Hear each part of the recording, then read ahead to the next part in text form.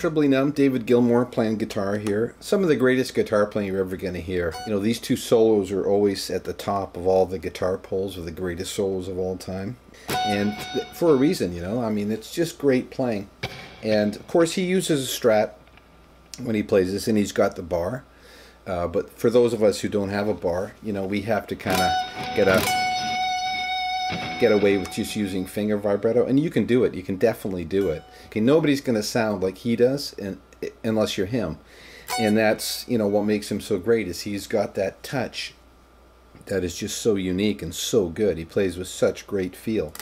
So, anyways, we're gonna get through this on the Les Paul here. So we're gonna start. It's in the key of D, and we're gonna start up here on E14, and we're just gonna rake into that and try and get some vibrato on it, okay? I kind of do more of a circular type vibrato when I'm on those E strings, high E, you know? Okay, and then we're going to go just a half step bend. And then we're going to go full step bend on B15. And it's kind of like a, you know, vibrato that trails out.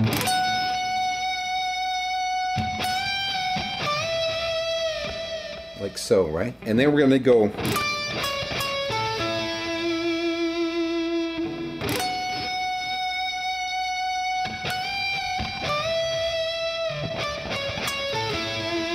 okay.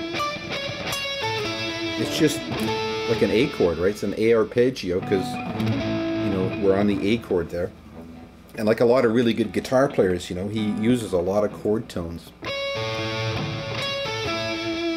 Okay, and when he goes, it's not even, you know, like a lot of guys will go, you know, even, but it's more delayed. It's like da da da, right? Instead of da da da, it's da da da.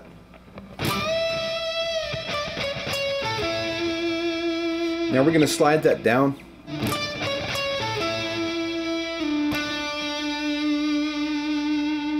And put vibrato on it, right? Then we're going to go back up here, rake into it again, and then a full step bend of B15 again.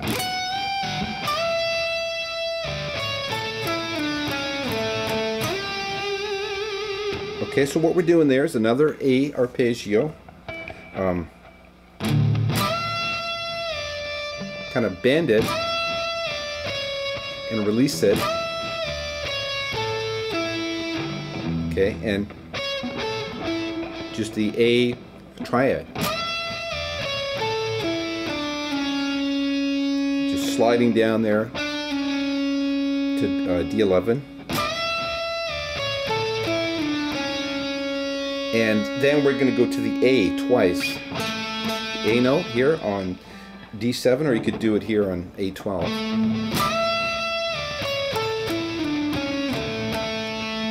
Okay, now live,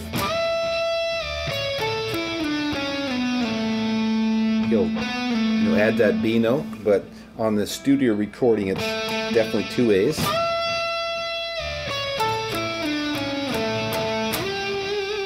And then I slide back up to that G note on G12 and put vibrato. Well, you start out like add the vibrato later, right? Now a lot of guys will go, you could do it that way, you know. I like to do it this way. Okay, now we're gonna go just down from G11, G9, G7. We kind of mute that, you know, with our right hand as we play them, right?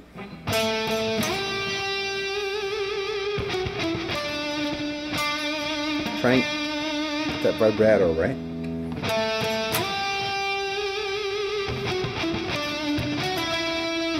And then just da-da-da, pull it off, right? Slide it down. And then we're going to go just to pull off, right? G9, G7, D7. Go back up. Now we're going to pull this one. Well, I pull it, you could push it. Pushing up to the G note, a half step bend, right? And when you get it, you know, it's a slow bend, right? I do it the other way. And then we're going to do this arpeggio again, which is like a G major arpeggio, right, with that major seventh in it. So you're going to go, just pull off from E15 to E14, pick E12, pull off from B15 to B12. Now, I use my middle finger here to get the G note on G12. Back to my third finger on D12, but it doesn't matter. You use whatever fingers you want, right? And then just D10, D9.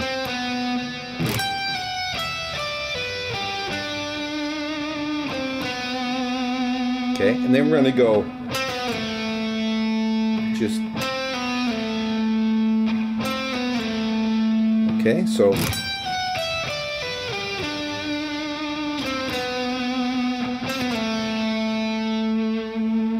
right, and the last phrase is